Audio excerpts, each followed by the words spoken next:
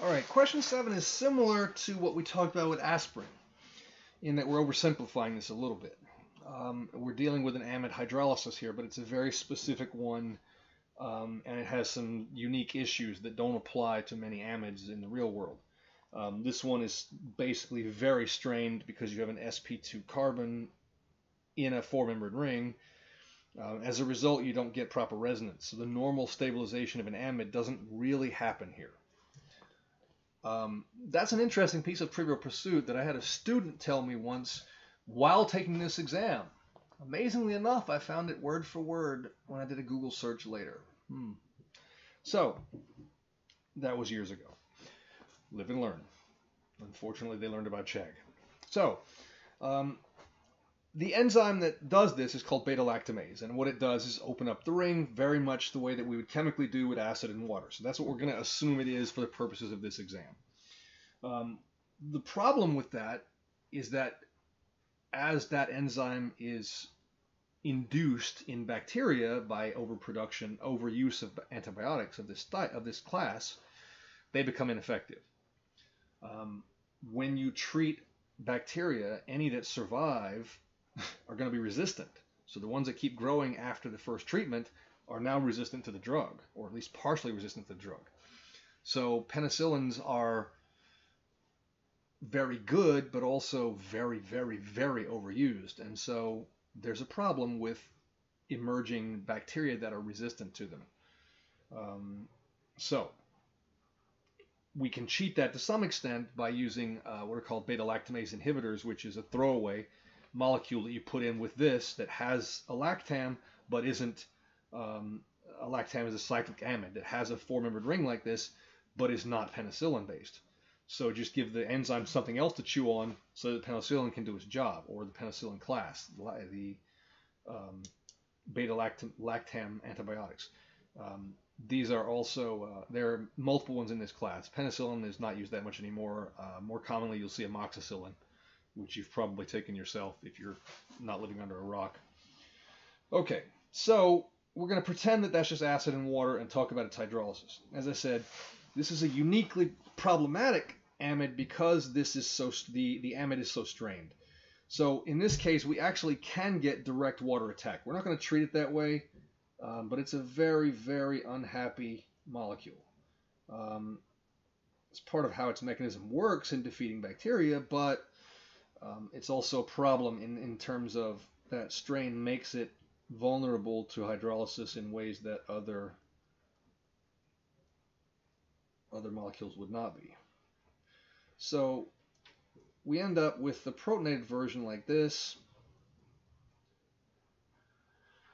And now we have a reason for hydrolysis to occur. Now, protonation, when it comes to a carbonyl-based functional group, ketones, aldehydes, esters, and amides, occurs first at the carbonyl group. The easy drawing here would be just to protonate the nitrogen first, but that nitrogen's electrons are not really as available as you think they are.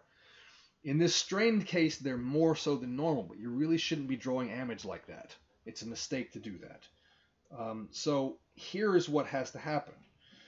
We're going to have now a water attack, and we get here. So I'm just going to cut off the non-critical parts here for the moment. So I'm just going to chop that with the S. And this is our nitrogen here. And we'll just chop that here. So we're just chopping the ring off, those extra carbons out of the way. Of course, it would help if you do a reaction to actually draw it. All right, never mind. Let's just get rid of this.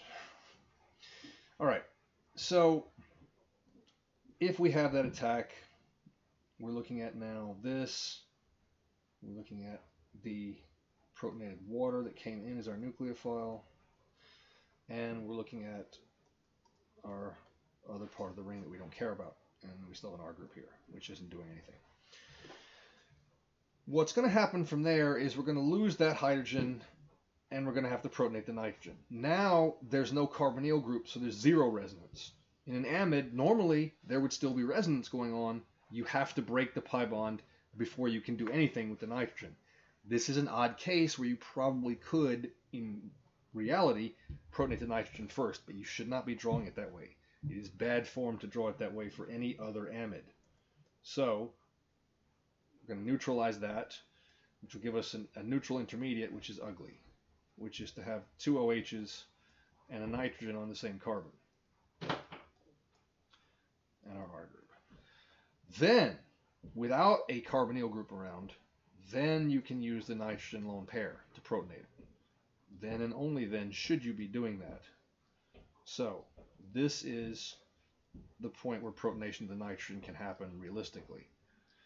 Now, we have a driving force for it. The lone pair is now accessible. Up until the carbonyl was gone, in most cases, that lone pair would be off limits. Okay.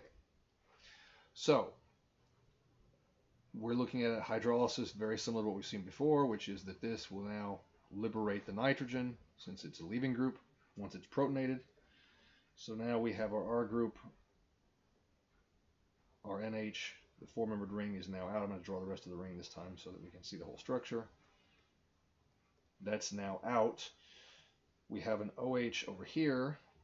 We have our carbonyl group, and it's protonated because we're still dealing with an acid hydrolysis. So something has to take care of that. It's just going to be water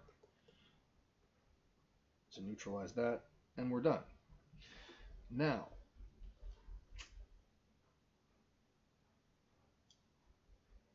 in any amide, you should be drawing protonation of the carbonyl first, because you need the carbonyl to be gone before you can use the lone pair on the nitrogen to do anything else with, which is necessary to finish this mechanism.